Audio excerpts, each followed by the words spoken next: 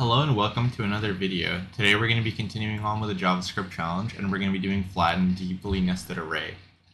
So in this problem you're given a multi-dimensional array and a depth and you want to return a flattened version of that array. A multi-dimensional array is a recursive data structure that contains integers or multi-dimensional arrays.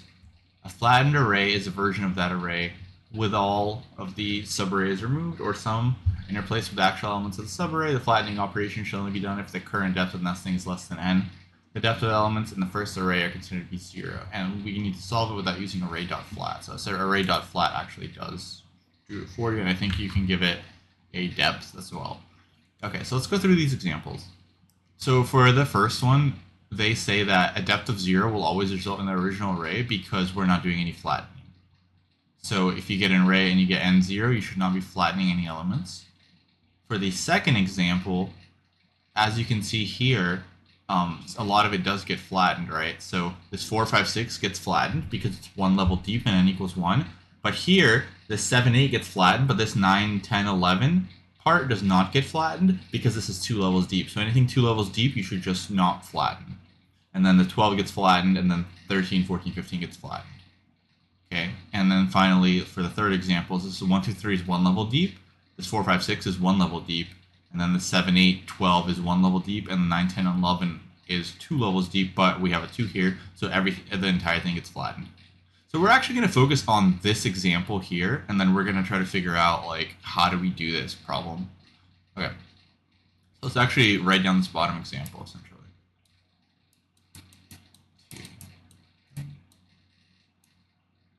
For some reason it's a little laggy today, but it's okay. Okay, 4, 5, 6,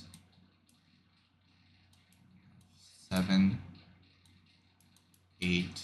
Then we have another level, so I'm actually going to do that with another color to represent another level. So this is going to be like 2 levels deep.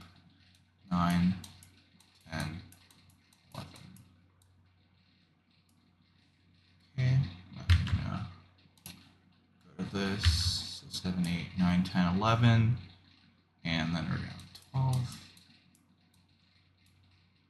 I'm going to make this just like this. So I think we have 13, 14, 15 as the last 3. Yeah. So let's do that. Okay. Okay, so how do we solve this problem essentially? Well, what we're going to do is we're actually going to, it's going to be pretty straightforward, but we're going to need to do it recursively as they said. And we're just going to need to check what level we're on. So we're going to have an array that we're going to output to, right? And then we're going to have a recursive method saying like, hey, if we're at an array and we need to flatten it, let's call it recursively. So let's see what that's going to look like. So let's just make an output array here, like this. Just give it some space. And essentially, for every single element, we're going to check the depth, and we're going to see if we need to recurse. Okay. So we are going to start here, and what is our current depth? So remember, n starts at 2. So if n is 2 and we reach an array, then we need to flatten, right? Because we are allowed to flatten. So we're actually going to go into this section here, and we're going to start flattening, because we're in like a sub problem essentially, right? So if it's this, then we're gonna flatten. And how are we going to do that? Well, it's pretty straightforward. So what's going to happen is we're going to recurse down into here again, but now n is going to be 1, right? And then we are in this element. So what are we going to be doing? We're going to be recursing, right? So we're going to recurse, and then we're going to go into here again, and we're going to say, okay, we're here again. What do we need to do? Because we do have an array, and now we are in this subsection essentially. So when we are in the subsection and we're trying to flatten and we recursed, now our array is going to be this, not the whole thing. It's just going to be the small part. So now that our array is a small part, we're going to go through all the elements and we're going to check, are they a value or are they an array? And so let's do that. So we're going to check at this 1. This 1 is a value, so we can just, if it's a value and not an array, we can just put it directly. And by the way, we're going to make an output like outside of our recursive function, and we're always just going to be pushing to this output array here. So what did we do so far? So the first element was an array. We recursed into it. So now we're actually, this is like our new subproblem. So now we're going to check, is this first element an array or is it a number? It's a number, so we can just push straight away. Now for the second element, array or number, number, push straight away. Now third element, array or number, push straight away. Now we finish that. Now we go back out here. So we recurse out and we're back here, and now n equals 2 again. So when n equals 2, we're going to check, is it an array or is it an element? So this is actually an array, right? Like all the way outside. We're going to check, is this thing an array or an element? It's an array. So then we're going to recurse into this subproblem again. Now n is going to be 1. We recurse down. And then we check these elements. This is our subproblem. Are they an array or an element? So the 4 and 5 and 6 are going to be elements. So we're going to put those out here. Now we recurse back out, essentially. So we recurse back out here. We recurse back out here when n equals 2. Now we check here. Is this an array or an element? It's an array. So we need to do another subproblem. And so the subproblem here is, I'm going to move this over here. Okay. So the subproblem is going to be here, and n is going to be 1. And now we are here. So we're in this subproblem. And we're going to check, is the 7 an array or an element? Well, it's an element, so we're going to print it. 8, element. But now we get to this 9. And this 9 is an array, right? Like this thing is an array. This is not an element.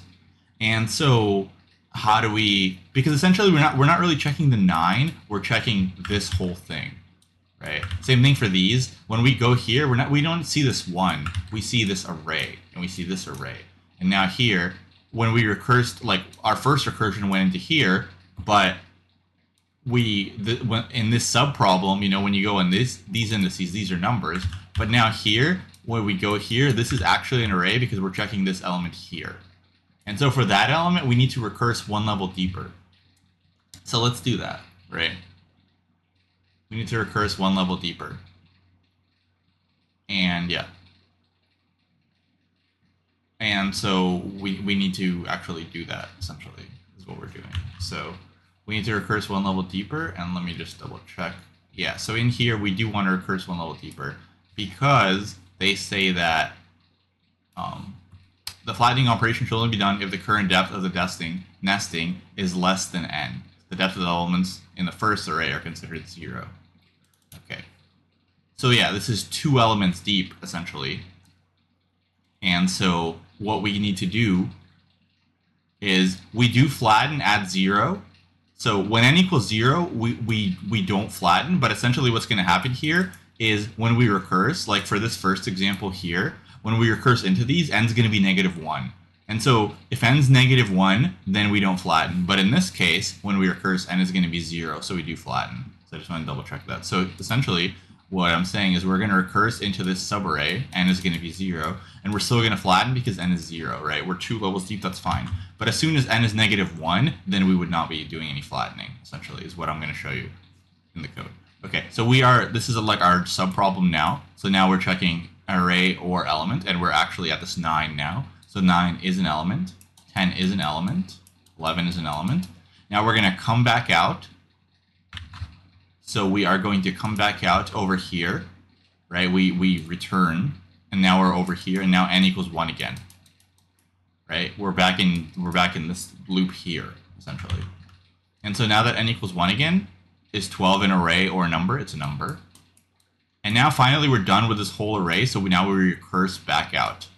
And now n is 2 again. So n is 2. Now we check for this. Is this an array or a number? It's an array. So we need to recurse again. So we're going to recurse here. N is going to be 1 again. And now we're checking elements. So is this 13 an element? Yes, it is. Is this 14 an element? Yes, it is. Is this 15 an element? Yes, it is. And finally, we recurse back out to n equals 2. And now we're done with everything. So that's going to be our algorithm. Let's write it down. So at each point, check if the element is an array or a number. If it's a number, just push to our output. If it's an array, recurse with n-1, but if n is already less than 0, then just push the array, because we only flatten so many levels deep, right? So for this example, let me go back here. So in this example, like n is going to be 0. I guess we can rephrase this. If n is 0 and we need to recurse, then we just don't need to recurse, right? Because n is going to be -1, so we're never going to be pushing anything there. So we can rephrase this. So we can say if n is 0, so oops, let me just do this. So if n, let's just do some writing, right? So if n equals 0, then just push the array, because essentially when we are at n equals 0, we don't need to be doing any flattening, essentially. Okay, so hopefully that makes sense, because if we recurse, we're never going to be like doing any flattening there. Okay. So that's going to be our algorithm. If n equals 0, we just push the array, because if we recurse, and when n equals -1, we're never going to be doing anything. Okay. So if it's a number, just push it. If it's an array, we can recurse, but we can just check if n equals 0, then we push the array, because at n equals -1, we're not going to be doing anything. And then finally, at the very end, all we need to do is just return the number, right? So return that, or not the number, but the output. So we're going to make an output before our recursive function so we can use it. Okay, and that's everything we need. So just code it up here. And so we can make an output in several places. I think what I'm going to do is just add it. I guess we can make an output here using a closure, right? So we can just say like let result equals this. And let's just return a function that will take what exactly? We don't need to take anything. We can just use these things, right? So let's just return a function that will do this, and it will. Actually, we don't want to return a function. We want to make a function, right? And then we want to call it.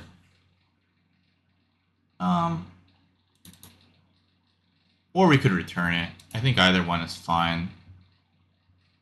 Or what we could also do is we can literally just add the result to right over here. That would also be fine. So let's actually do that.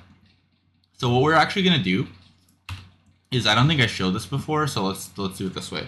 So what you can actually do is, if you want more variables, like you want some kind of storage without using a closure, what you can actually do is you can just say, you can just have another variable here. You can just say, like, let's call this res. And then if you're not passed in a res, you can do this. And then essentially what this will do is this will make a new variable. And then if you're not passed it in, it will create a new one for you. So you could use this kind of syntax for a caching as well. So we're going to do this kind of thing. Okay. And so let's go through our cases. So we're going to loop through our array, right? So we're going to go through our array. So we can just, the nice thing also about this problem is the elements in the array, I believe, are just numbers. So it's pretty straightforward. It's only numbers and arrays. There's no like objects or anything.